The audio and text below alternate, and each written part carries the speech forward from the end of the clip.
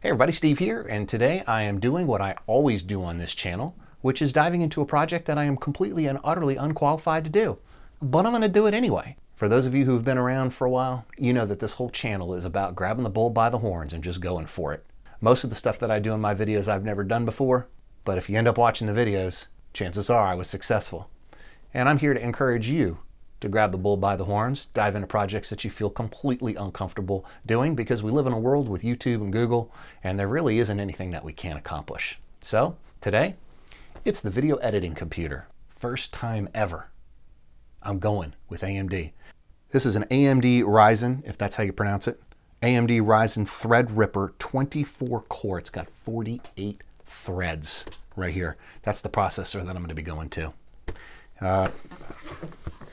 All right, and to keep that chip cool, this is Thermaltake Water 3.0 360. All right, let's get started. This is going to be a lot of fun. Hopefully a massive, massive improvement to the channel and my ability to kick out videos. Here we go.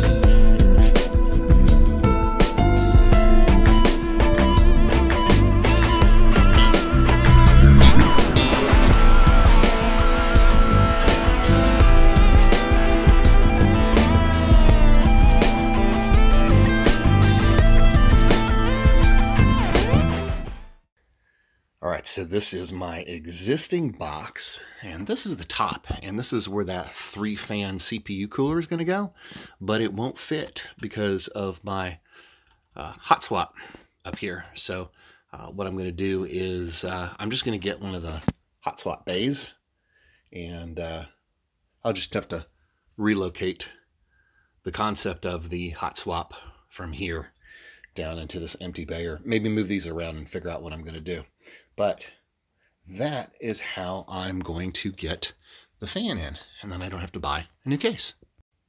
All right, so my thought is, with that out of the way, I've just bought myself another 2 or 3 inches, and I'll be able to fit the fans in. All right, so this bar right here is in my way. I can't fit the 3-fan CPU cooler in because of this right here. So I tried bending it out of the way, and that's not going to work. So next up is cutting it.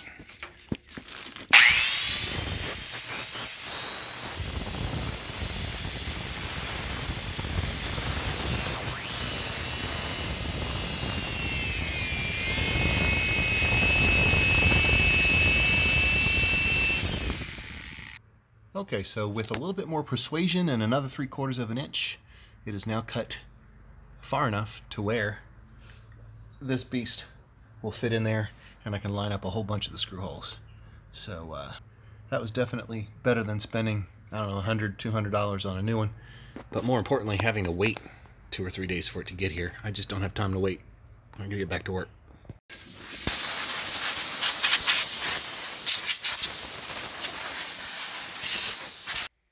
All right, so I temporarily have the fans stood up against the radiator. These fans are going to be on the inside of the radiator, inside the computer. And it is time to discuss the age-old question, to push or to pull. A topic that will be argued through the centuries. As contentious as Coke versus Pepsi, Stones versus Beatles, Ford versus Chevy, Democrats versus Republicans, AMD versus Intel, Star Wars versus Star Trek, Earnhardt versus Gordon. These are topics that will have fans of both sides, and as much as they yell and scream at each other, it will never be settled. But coming back to the fans, here's my thought. So here's where I stand on the matter. I am going with this. which means that I am going to be pulling air through the radiator into the box, which means I'm going to be pulling cooler air from outside and taking it across the radiator going inside. So why would I do it that way? Well, if you think about a car, every electronic fan on a car is pulling air through the radiator, pulling that nice cool air from the other side through to cool the liquid in the radiator. It just doesn't make any sense to me to do it the other way. If you set it up this way, you're actually taking hot air from inside the box and you're pushing hot air across the radiator. Well, not really sure why you'd do that. So here's an important consideration. I've got plenty of other fans for this box.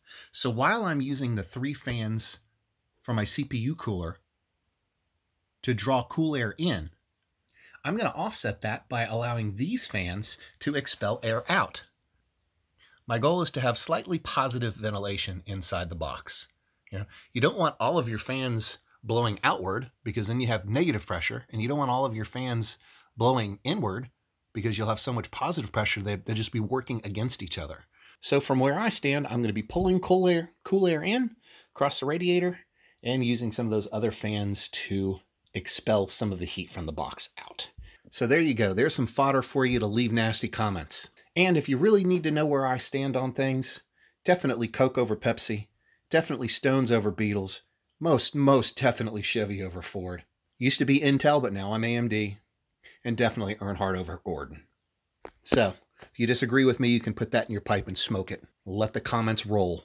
Let's move on. Let's get the rest of these guys turned around, get them locked down, and move on. All right, so without further ado, it's time to start putting stuff where it belongs and locking everything down. Let's do it.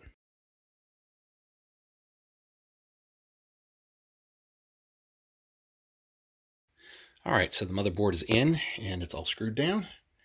And the reason why I did it first is because if you see these screws right here, there's no way I would have gotten to them had I put the CPU fan in first. So now I'm going to hit the CPU fans.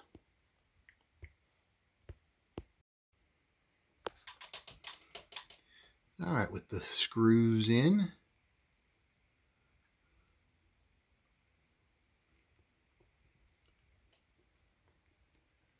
here's how it looks from here. All right, so the next step is getting this guy locked down on to the CPU. And if you look inside the package that came with the Thermaltake, you'll see all of these guys. And let's see here. 3 of these are like, this is supposed to go behind the motherboard, which in our case, we don't have to do that. And then these guys are used to help lock it down. Well, with this thread ripper, we're not using this, and we're not using any of these. And you might be thinking to yourself, oh no, I don't have the right bracket. Well, good thing that the thread ripper itself comes with a bracket. And this bracket already has thumb screws and threaded, and it's threaded here. And if you look at the board itself, all right, if you look right here, it already has threaded places for this guy. So nothing has to go underneath the board, okay? So now you can't put this down and then do this part. The way this works is that this is my left hand. This hand right here is where the motherboard's going to be. And this is going to come down on it, and it's going to go like this. And then essentially you have to kind of thread it through, and then I'll try to turn it up like this.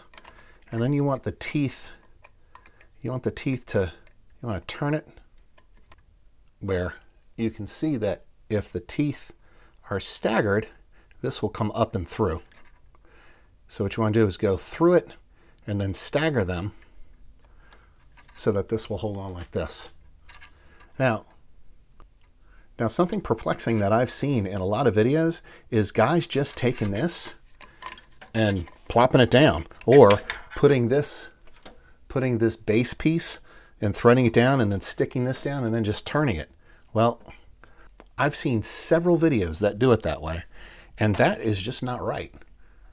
So let's do it the right way. So don't take my word for it. Right here in the directions, if you look at 3, that's the step that people do.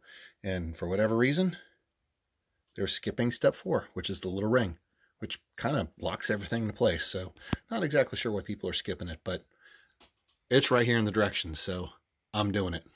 All right, so with this the way I like it, I'm going to bring this guy in. He's got 4 tabs. You can see them right there sticking out. This guy goes on like this.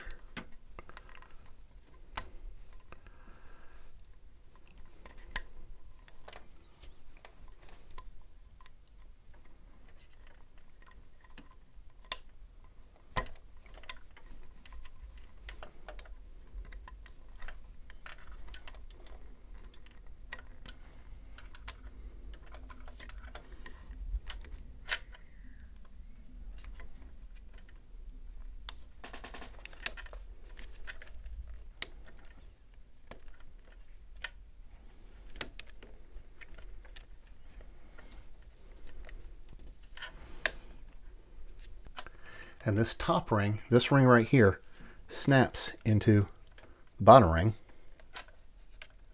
and kind of locks everything into place. Like so. Now this thing doesn't move. This one doesn't move. It's kind of locked into place. All right. So that's that. So now this guy is going to get put down on to here. All right, so with this in place, you may have noticed that I've cleaned off the thermal paste that came with this, and we're going to substitute that with some Arctic MX4.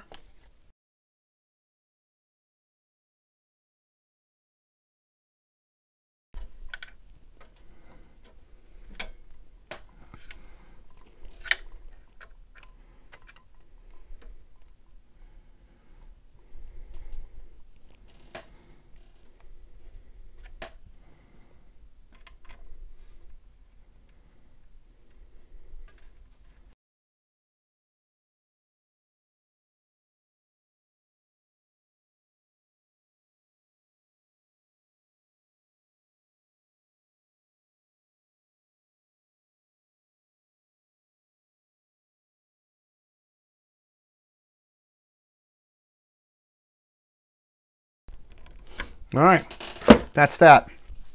All right, so as far as wiring these fans up, the Thermaltake unit comes with this proprietary little plug-in box thing. The 3 fans go on the one side, and then you've got 2 more connections on the other side. They are notably different. I'm going to go ahead and grab the one with 4 holes. They make it so you can't mess up.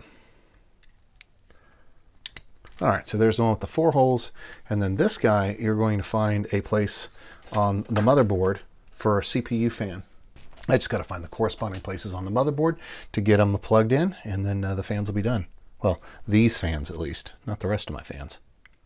Hope you enjoyed the video. If so, please like, comment, subscribe, and many more videos to come, including the rest of this build and just so much more. So thanks for everything. Appreciate your time. See ya.